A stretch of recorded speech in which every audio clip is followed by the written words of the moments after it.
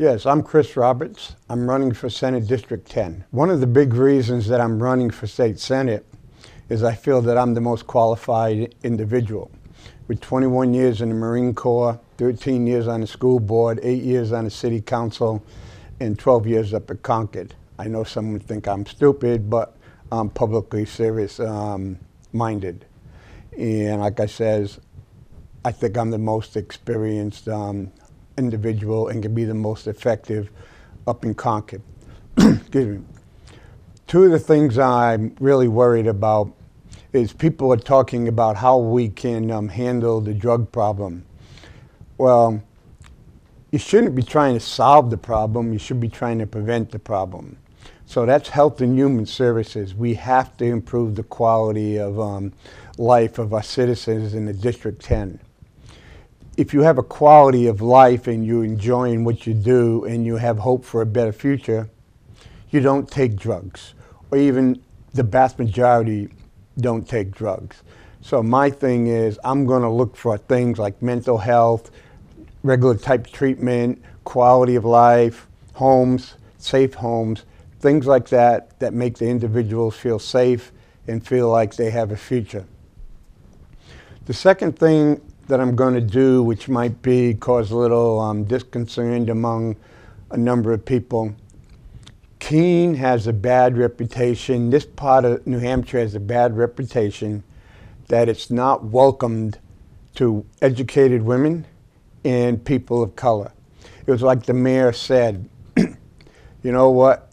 Every place you go, all the leadership is made up of middle-class white men who are financially well off. Well, there's a lot of women and there's a lot of people of color in New Hampshire, middle class, well educated, that can come into our area, start small businesses, 15, 20 individuals, well paying, buy the houses we have on the market.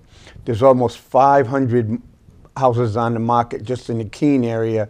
And when you go look at Senate 10, there's about 700 to 800 on the market, and a significant number are in foreclosure.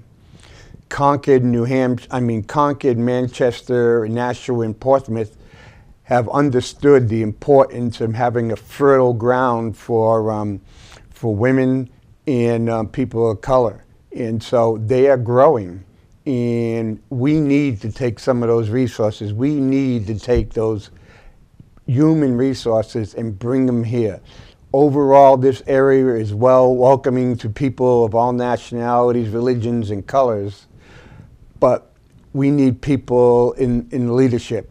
The majority of people in Keene are female, well-educated female. We have Hannah Grimes that's helping them start businesses.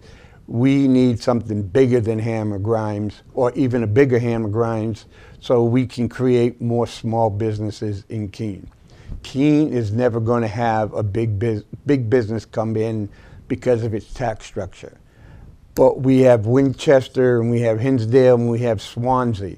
There are places that we can do. People love our area. Our area has so much to offer, but we have to change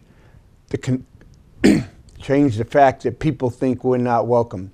If I'm elected to the Senate, I am personally going to go out and say and try to sell our area. I would go to business and say, come to District 10. You're more than welcome here. And I think that's the critical part. We have to go out and welcome individuals. Keene, Cheshire County is a very progressive area, and people just don't seem to understand. I went to St. A's. They don't understand how our area got this misconception that we are not welcome to educated females and people of color. They all would add to the robust of our area. So that's what I'm going to do.